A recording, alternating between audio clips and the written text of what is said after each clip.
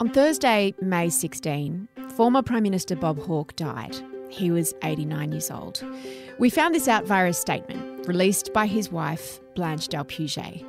I spoke to Blanche a little while ago when she released a book called On Longing that detailed her relationship with Bob and the extraordinary and really quite shocking way their love story began and evolved through him leaving his first wife, the very beloved Hazel Hawke, who was First Lady while he was Prime Minister, and how they navigated their life together through the swinging 70s and all the way through that very famous time where they were interviewed by 60 Minutes wearing bathrobes.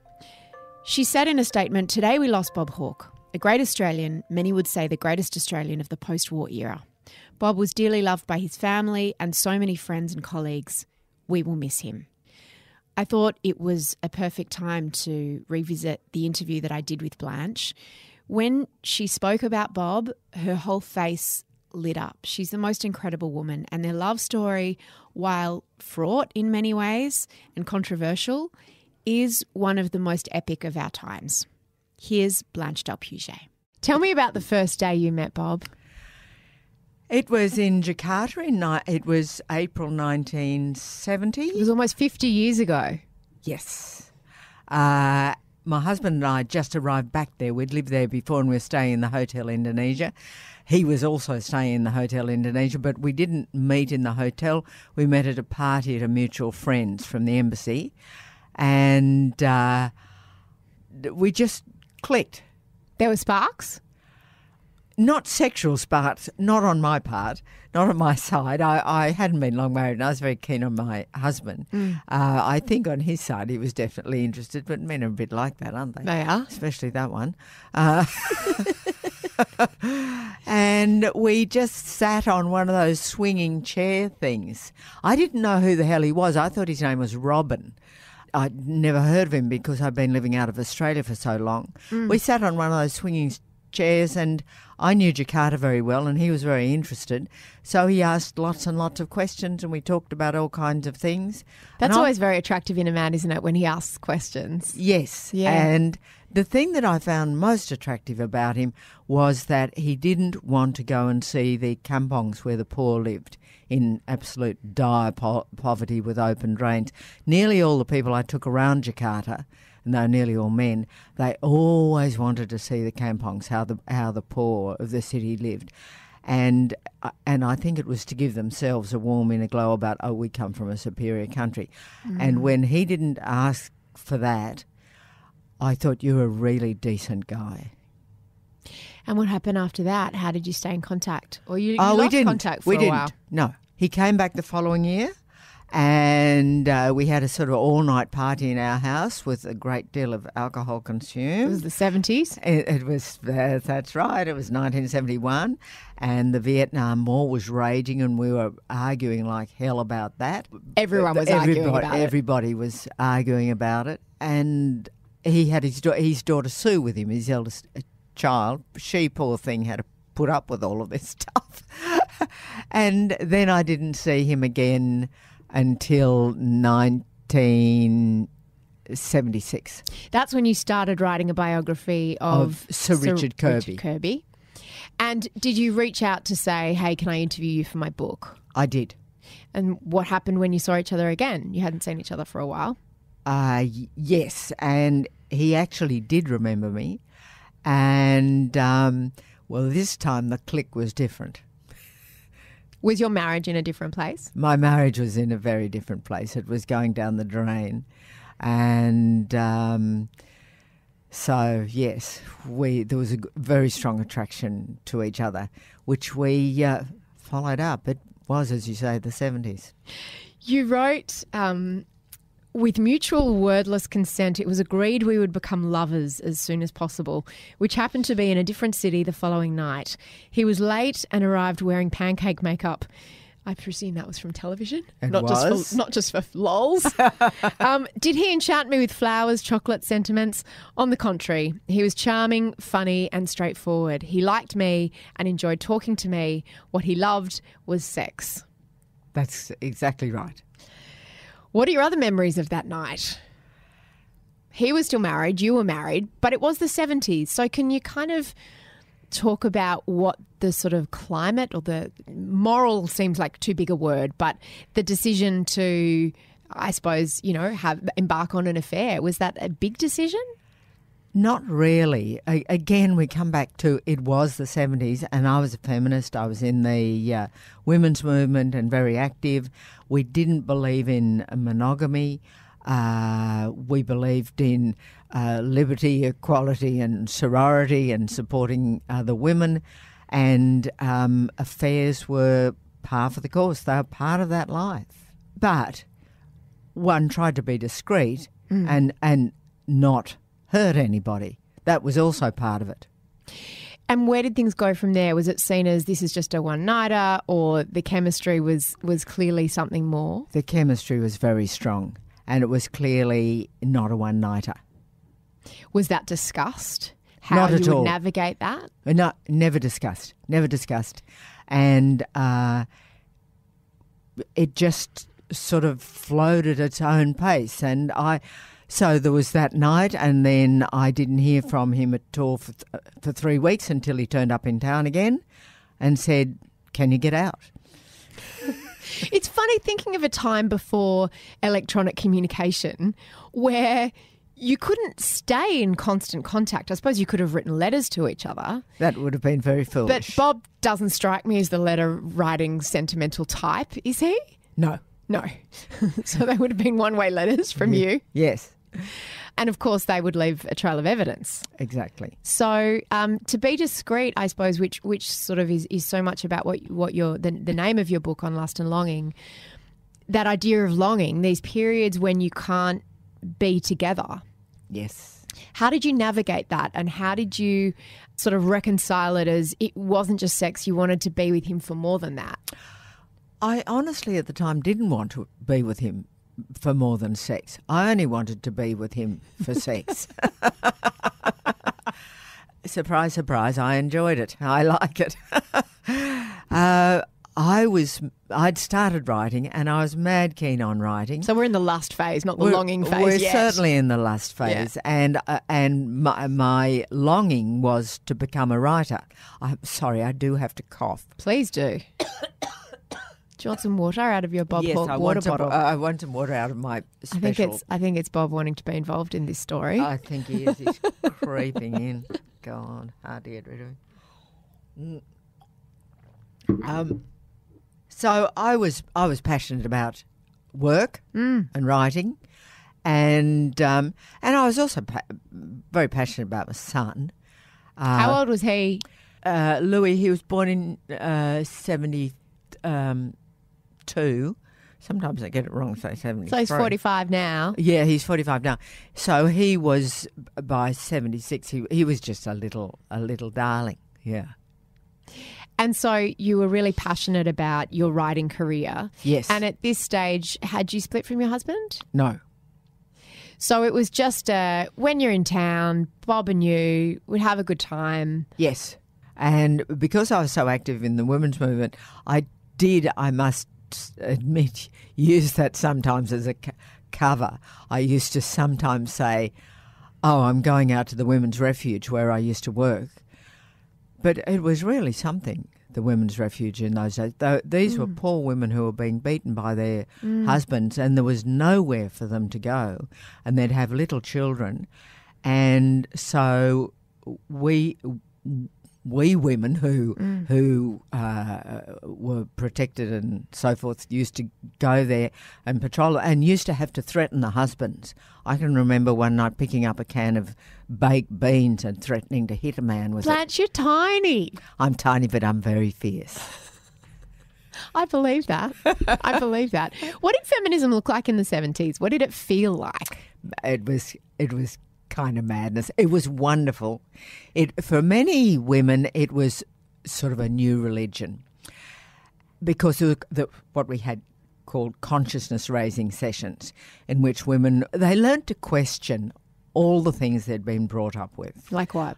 That you had to be married, number one, that you gave up your career for your husband, Number two, that looking after children was the most important thing you could do, and keeping the house nice and keeping yourself nice. Yeah. That fidelity was very important.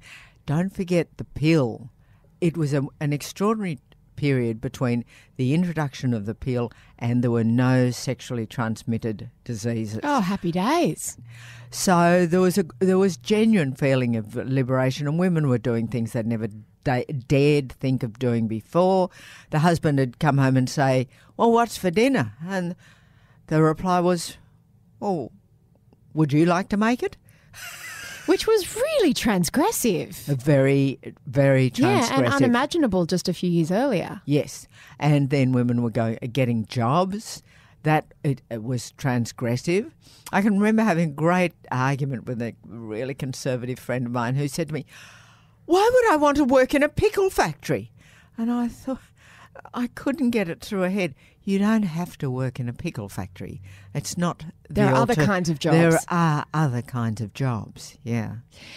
You know, when you talk about that freedom and that idea of enjoying sex, it's hard for women of my generation to imagine a time when you would have been so worried about pregnancy because birth control was pretty slapdash and hit and miss, yes, so to speak. That must have really infringed on women's ability to enjoy sex. It thought did. that, oh my God, I could get pregnant. Of course it did. Terribly. And suddenly that was removed. So the lid was taken off the pressure cooker. Wow.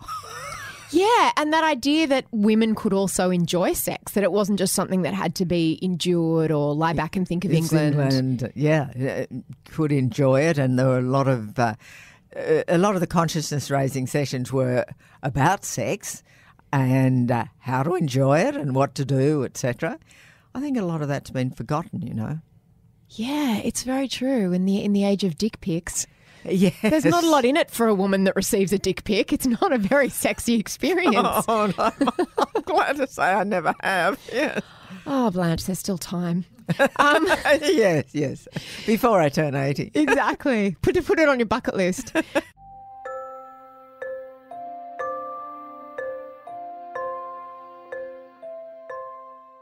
When did things really shift between you and Bob? When did it turn from lust to love for you? Oh, within a couple of years.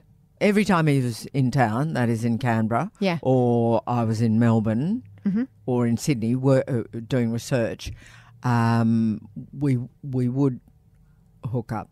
And so within two years it had turned into love.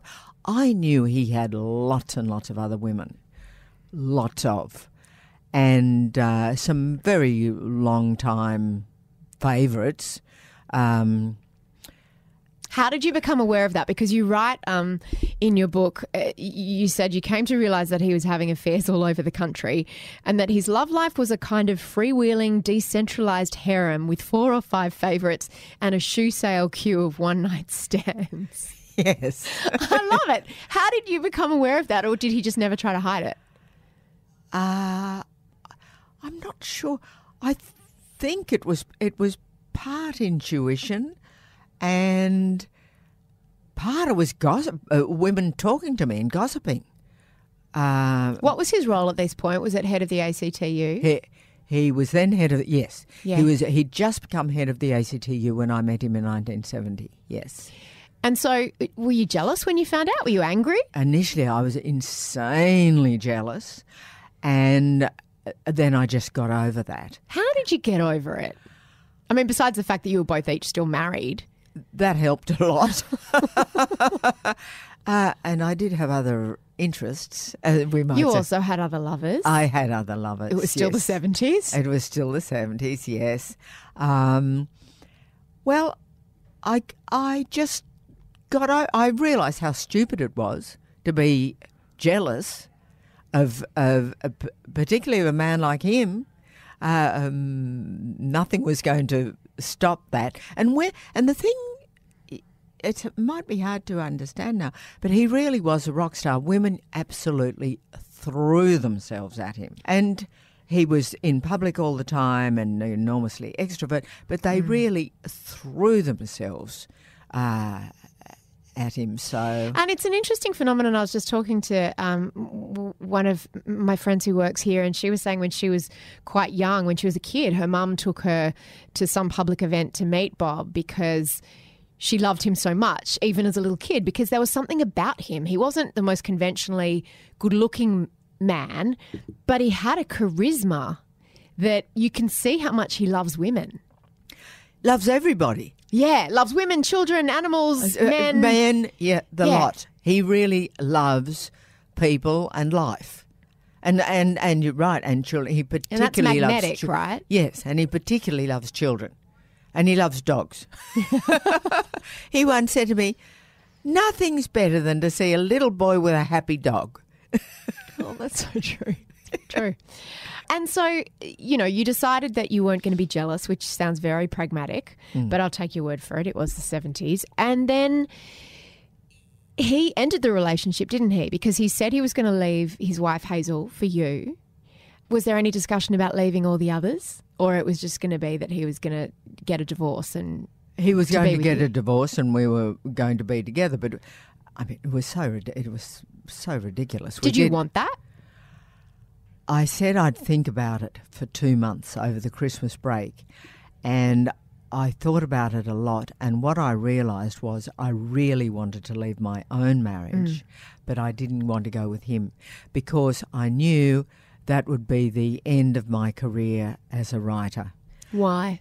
Because he would absorb so much energy because he lived in such a spin cycle of the washing machine life, and I wouldn't have the really boring, quiet life that a writer leads, and that's what I needed. And I could get that either if I lived on my own or married to my first husband. But I chose to live on my own. You were complete. You didn't need him to complete you. No, that's right. Thank you for saying. I should have written the book for you, Blanche. Yes. Well, no, I know, because you were very much a feminist role model. I've talked to my mum about it before, and she talks about jumping ahead a little bit when you finally did marry Bob and you guys got together officially, that you seemed to stop working and stop writing for quite some time. I did. And that is because, Mia, I really, truly believe that life's greatest reward and highest ideal is love. And I'd waited a long while for this relationship. We were madly in love with each other. And for me, love was everything. So I was prepared to give up writing. I also think that by that stage I was pretty much written out and I needed a break. Writers do need a break. So, yes, I gave up writing. We set up a business together, a consultancy business, and he'd set it up and I joined as a director. And then we just travelled every 6 weeks. So it was wonderfully exciting and very, very stimulating. And I started to get from that not new material for a book as it would turn out, but just a wider perspective on the world than I'd had beforehand. There was 30 years 25 years between meeting him and getting married. Your relationship went through so many phases in that time, from the just quite a physical thing to more serious, to then a long period of time where you didn't see each other. Apart. You're Yes. apart. Yes. Tell me about what that was like and what precipitated it. Well, what precipitated it was that he had decided he wanted to go into Parliament, and the only thing he wanted to do in Parliament was to become Prime Minister, and he couldn't become Prime Minister if he were divorced back in those days. It was the early 80s? Yep. And we couldn't go on. So you said it would have leaked, so he had to end it. He had to end it. Together. I wanted to end it too. Why did you want to end it? Well, I was terribly angry with him for asking me to marry him, and I thought about it and I realised I wanted to leave my husband. And then Bob was still keen on the marriage idea, and so we went along assuming that that was what was going to happen next. But I kept on thinking, what about Louis? How I can't leave him in Canberra. I can't live with Bob in Melbourne. How is all of this going to work? It was just an impossible thing. And then one day he didn't contact, well, 1 week he didn't contact me, another week he didn't contact me, a third week he didn't contact me, which was frightful. And I nearly went burlesque. And then he just rang up and said, not getting divorced, just like that. I couldn't understand what he was talking about. And I had asked him to repeat it. He said, I'm not getting divorced. And that was the end of it. He almost ghosted you. Eh? He almost ghosted you. Have you heard that expression, ghosting, when someone just disappears on you and you don't hear from him again? Yes, At least he said to you. Yes, he did. For 3 weeks he ghosted you. For 3 weeks he ghosted me. During that period I wasn't able to write a word. I was so upset. And then he announced he dumped me. So, look, I understood why. And after I'd got over the terrible fury and wanting to murder him. It's like, I didn't want to marry you, but you can't break up with me. Yes, I didn't really want to marry you, but you can't do this to me. That's intelligent, isn't it? So I thought, well, I hardly know this man, and I really hardly knew him, although we'd seen each other so often, but in such a narrow context. And I thought, and the Australian public intuitively knows something about him, but he was presented by the news media as a kind of cartoon from the man I knew. That's true. The sort of ochre larrikin, beer swilling. Exactly. Isn't he in the Guinness Book of World Records for beer drinking or something? Yes, he is, which goes back to But also a Rhodes Scholar. Yeah, well, yes, and the beer drinking goes back to his time as a Rhodes Scholar. Right. So I thought I will write about what he is really like as he wants to really become Prime Minister. The Australian public should really know who and what this man is and what he stands for, what his values are. And so that's what I set out to do. Was that just a way to stay in his life, though?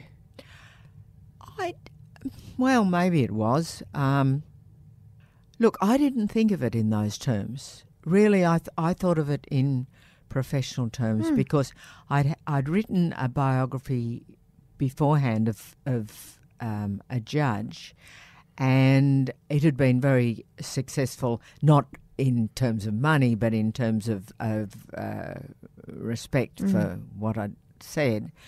And I just thought you backed yourself. You knew you could do it. I knew I could do it, and I thought, and this one might make some money.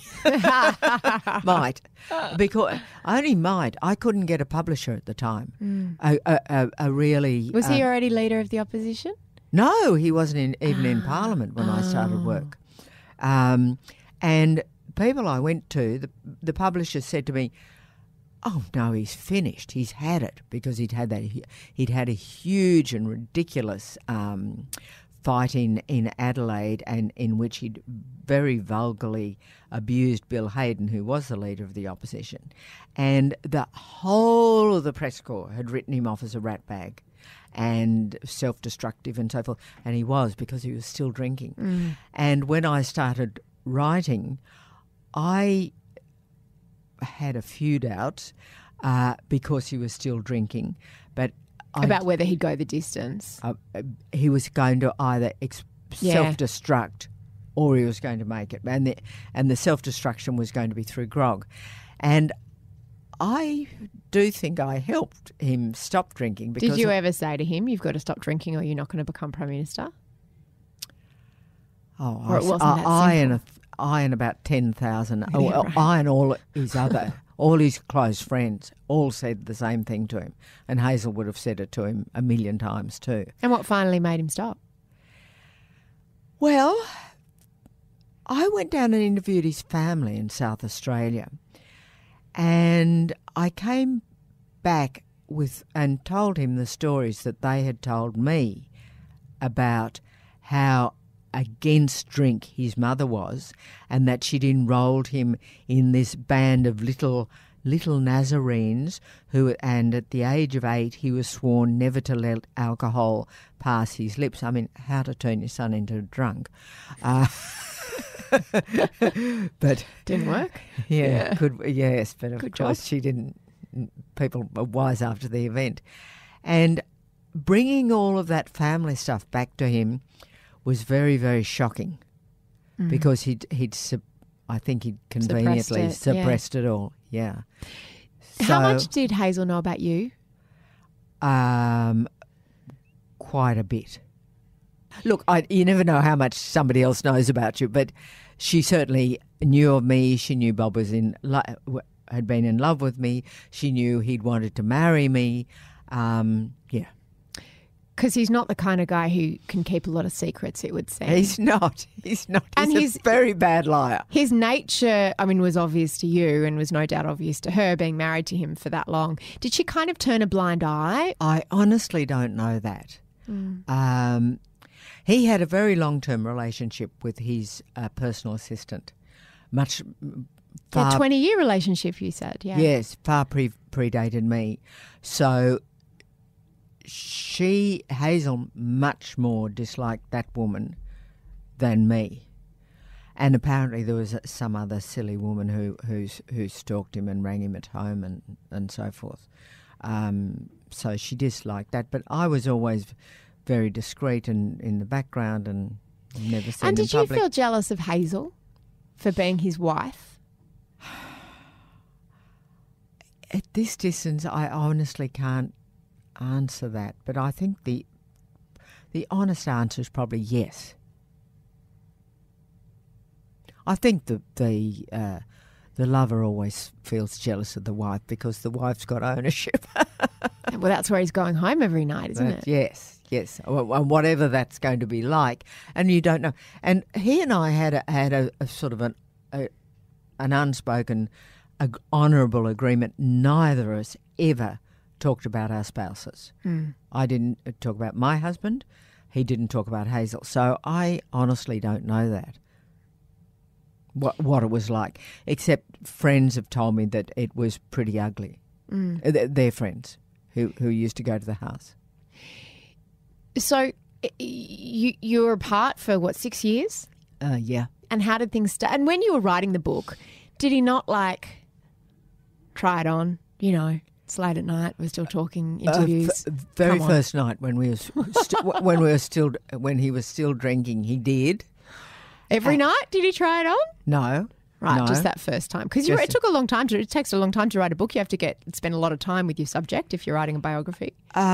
You have to spend much more time with other people, actually. Oh, okay. Much more time. So the times I spent with him were nothing compared with the times I spent with others. So he tried it on and you said, no, we've broken up. We've broken up, yeah. And then when did you get back together? In 1990. No, that can't be right. 1988. So he'd left the Prime Ministership by then? Not quite. He just made the Kirribilli agreement. I see. That was the agreement where... The agreement was made at Kirribilli House, the Prime Minister's house in Sydney, and it was an agreement with Paul Keating that in 2 years Bob would step down and Keating could take over as Prime Minister. And so suddenly Bob obviously felt, freedom. Yeah. Because he knew that he couldn't divorce Hazel while he was in office. No. That was never going to happen. That was never going to happen. It had to be on the other side of that. Yes. But no sitting Prime Minister, I mean, I can't think of any Prime Minister who's ever actually stood down willingly. No one really goes of their own accord, do they? Menzies did, but he was ill. And he'd also been Prime Minister for a very, very long while, and he was getting old. And if Harold Holt was to have any chance at all, he had to go when he did. And so the Kirribilli Agreement famously didn't quite work out in the way it was intended. And When did you realise he was the big love of your life? I mean, obviously before now. Probably after we resumed in 88, but I think it wouldn't have been until 89 or 90 it became more increasingly intense. And it became hard to be apart? Yes, but we weren't so far apart because as soon as he ceased being Prime Minister, which was December 91, he moved from Canberra to Sydney, and I was already by then living in Sydney. And he moved. I was living in Wallara, and he and Hazel moved into a hotel in Double Bay, so it was just down the street. And why wouldn't he leave her at this stage? Well, she was not well. That was number one. She'd had a tumour on her pituitary gland, so he wouldn't think of leaving her. And I don't think at any stage really then did he think of leaving her. It wasn't until 93 when something happened to me that he suddenly realised he couldn't live without me. What happened to you in 93? I was in a seaplane. I was up in far north Queensland. I was doing a story for the New York Times on the Great Barrier Reef, and the seaplane crashed into the sea. And we had to swim out a window. Oh, my God. There were 6 passengers and the pilot, and we were very lucky to be alive because we all grabbed onto the wings, and avgas was pouring out of them and covering us. And it's very, very burny, I can assure you. I don't recommend a bath in avgas at any stage. And fortunately, a yachtsman was moored not too far away, and he had a motorised dinghy, and he leapt in his dinghy and came rushing over. We all grabbed onto the dinghy and the plane sank. But when we got ashore onto Hamilton Island, we were allowed to make one phone call, and the one phone call I made was to our go-between, the man who kept us in he was our secret contact, but he was a drama queen, and he rang up Bob and he said, "Bob, Blanche has been in a plane crash," and paused, and Bob said in that moment he felt himself die. And then the man added, "But she's all right." But it was just that instant, and he knew then that it was, had I died, it would have been his life wouldn't have been worth living. What's it like when you don't have to hide anymore? Oh, it was marvellous. It was absolutely marvellous. But the interesting... Does it take a while to get used to, though? You're just in the other room. Oh, yeah, we can go out and have dinner together in a restaurant. We can hold hands in public. How wonderful. That was absolutely marvellous. But what I found very interesting, I cleaned out the storeroom a couple of weeks ago, and I had newspaper articles and magazines back I don't know how many years, and I hadn't realised that I was actually quite famous. But before I was with Bob, and up until 1994, I really was the golden girl, and I was one of the 50 most eligible women in Australia, and my writing was all terrific and so forth. Come 94 and I'm with Bob, suddenly I am the world's worst person. And, Mrs. Caligula sort of thing. And the idea of you as being a trophy wife. I was a trophy wife. All my other books, which were sold in a number of languages, my novels and so forth, that was all ignored. I just became Bob Hawke's biographer. So I couldn't write. I was reduced in size. And Mia, I have to tell you, unfortunately, the worst people were other women. How did that play out before the days of social media? How did women's displeasure make itself known to you? Articles they wrote, things they said to friends. I had a very good friend, another writer, and she said to me, Blanche, the rancour against you is unbelievable. I had no idea. Why do you think that was? Look, I've thought about it. I think it was fear mostly. I think it was women thinking, oh, that could happen to me. Some minx could come along and take my bloke. As if he had no agency. Exactly. As if it were my doing. And the suggestion that I'd broken their marriage was horrendous. I hadn't. It had been broken for a very long while, and we'd been in love for a very long while. Yeah. It was just grotesque, really. Did you ever talk to Hazel? Did you interview her for the book? Sure. Yes, several times. Yes. And what was that like? Well, she and I both steeled ourselves for it. Imagine. It was not pleasant for either of us, but we both took it like grown-ups. She knew that if it were a good book, it would advance his career and advance his ambitions to become Prime Minister.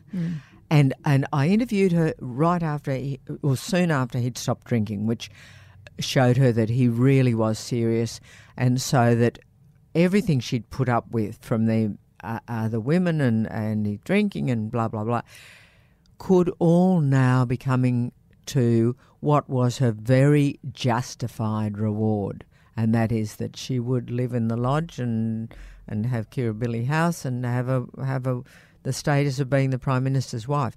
So I think all of those things came into her thinking. He'd had to persuade her very strongly to be interviewed by me. She really didn't want to, but she came around and agreed, and we were just very straight with each other. Oh, the elephants in the room during that conversation, my goodness. Yeah, I guess so. Did you speak to her after the divorce, or it was just... Yes, sure, because we had to talk about the kids on occasions. Yeah. Her kids and... Yes, her and Bob's kids, yes. And how did you forge a relationship? And we would see each other socially sometimes at Christmas, for example, in Sue's house. Yeah. There was this sense, I suppose, publicly that people had to choose a side. Were they Team Hazel or Team Blanche? Yes. Why do people think that? Yeah. As if Hazel didn't have any agency either. Yeah. It's insulting to everybody. They don't have to choose sides. And a number of our friends didn't at all. They stayed good friends with Hazel and they were good friends with me. You and Bob, in those early years when you first came out publicly together, were so... you were like teenagers. You were giddy. And you weren't... It's not like you'd just met. I mean, you'd known each other for, upwards of 30 years or more, and you had been together on and off through much of that time, but there was clearly such a joy that you both took in each other. Yes. You were about 55 when you got married? No, 51. 51? Yes. And he... was 65. And there was that famous 60 Minutes interview you did in the bathrobes. Let me tell you about those bathrobes. Tell me. We were fully dressed. Under the bathrobes? Under the bathrobes. Stop it. It was a real gotcha. Fully dressed on our way to the airport out of the hotel in Singapore. We walked past the swimming pool with a photographer's tray, and they said, "Oh, let's get a photograph of you by the pool." And I said, "No way." And they said, "Look, we'll just get from the pool shop some bathrobes." So we put them on over our clothes, and if you look closely, you can actually see the top of my shirt underneath it. And he sat on a chaise longue, and I stood behind him, and they took the photographs and the palm trees and blah blah blah, and then they painted out all the palm trees. Oh, right. So it didn't look like you were by the pool. Looked like you... and just put in blue. So everybody imagined, oh, this is them together. I know. We've suffered from it ever since. Oh, that's very funny backstory. You clearly took such a delight just in being with each other, though. We did, and still do. And still do. And still do, yeah. Lust is part of the title of your book, and you've talked a lot about your and Bob's chemistry. You've, had a sexual relationship on and off for 50 years. Mm-hmm. How does sex change as you get older? Well, it doesn't have the same drama as when you're young, but it has a greater sweetness, I think. Like late-picked grapes make late-picked wine, stickies, as they're called. Yeah. Trying to think of the other Blanche, word. we're getting into such bad metaphors here. A very, very bad word there. But there's a tenderness, about it, a huge tenderness and understanding, and you feel so enormously comfortable with each other, and you communicate with each other, and you're completely uninhibited. Physically, I'm not going to get too personal, but in terms of, you're a very beautiful woman at this age, at every age. How do you, reconcile growing older and aging, and, how that impacts on your physicality and I suppose how sexy you feel? I do keep myself very fit, and I love feeling fit and healthy. I visit the hairdresser. Very natural blonde. I'm a completely natural blonde. And just finally, yes. I'll let you have a sip of your coffee. Can I have a sip of coffee? Of course you can have a sip of coffee. Everything's allowed in here. It's very free and easy. When you think back on your life with Bob, what is the most joyous period of that time? Oh, gosh. We've had some truly marvellous holidays. We went to the Antarctic for my 60th birthday. That was just fabulous. And there was we went on a small Russian ship, and there was a big party for me on deck as we went through let me get it right. Lamier. Oh no, I've got it wrong. Anyway, this beautiful passage, divinely beautiful scenery. That was really wonderful. It wasn't half bad going for dinner at Buckingham Palace, when the car drives around the mall. Well, I don't know, but I can get. I've seen it on TV. And suddenly it turns left through the gates of Buckingham, into the gates of Buckingham Palace, and there's the red carpet and all those men with the big bear skins on their supposed bear skins on their heads, and footmen and so forth. And I thought, wow, this is very, very wow.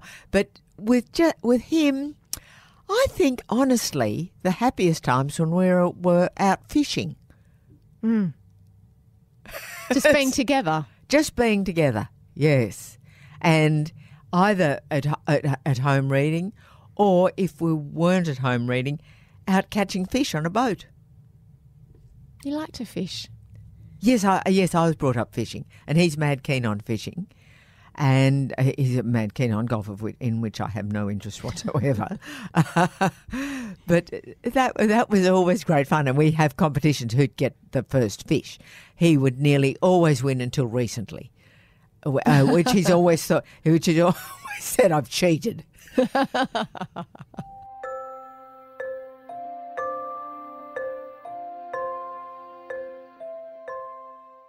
Something I didn't get to ask you about, that in fact is how your book opens, is with this extraordinary, you call it a love affair, but it was really sexual abuse by a 55-year-old neighbour who was a pedophile when you were 12. Yes.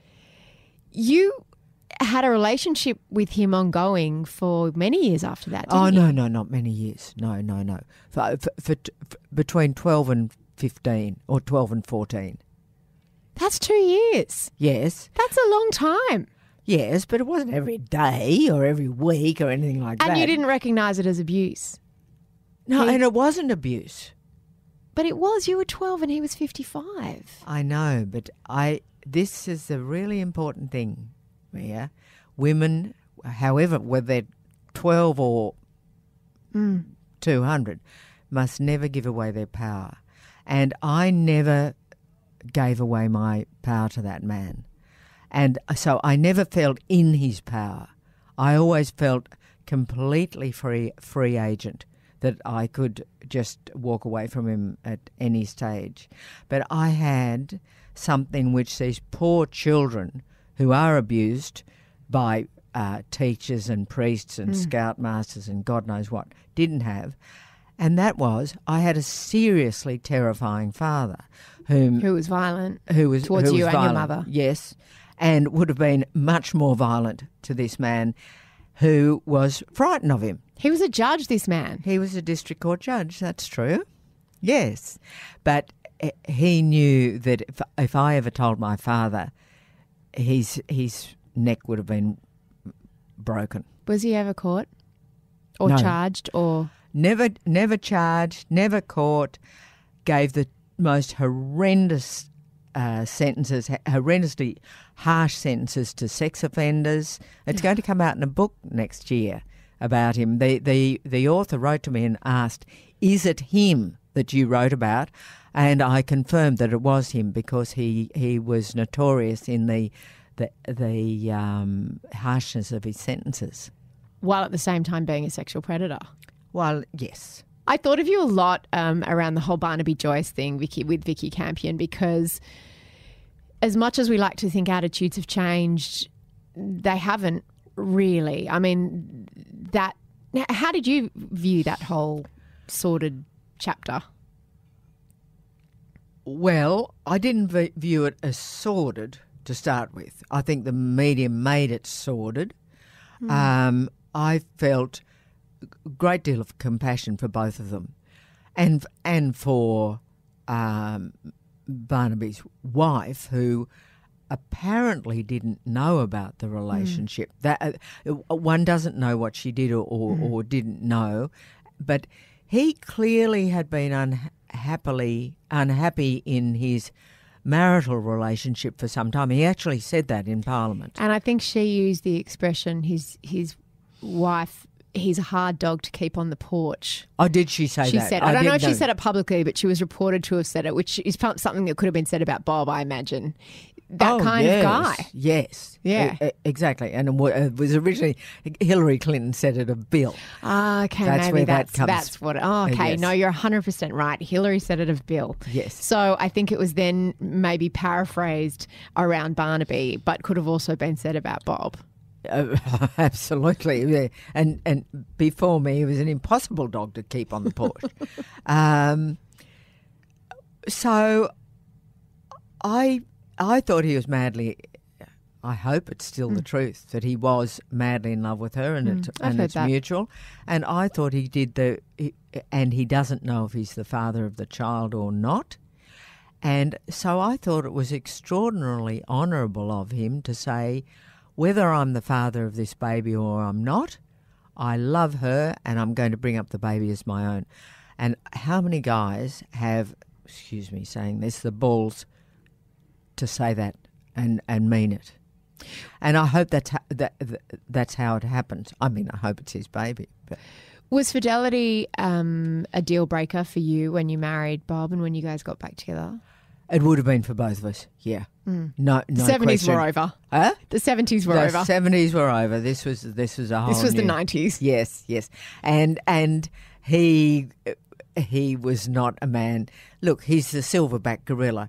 I imagine if he was here, he'd be flirting right now with everybody, men, women, children. Like he's That's right. still very charismatic. So I suppose that part doesn't necessarily change. No. And flirting's sort of now getting a bad reputation, but flirting is happiness and friendliness, really. And also sometimes just it's acknowledging. It's not necessarily sexual. No, sometimes it's just acknowledge. You can flirt with friends and just have good banter or good chemistry. Exactly. I flirt with tradesmen in lifts. I bet you do.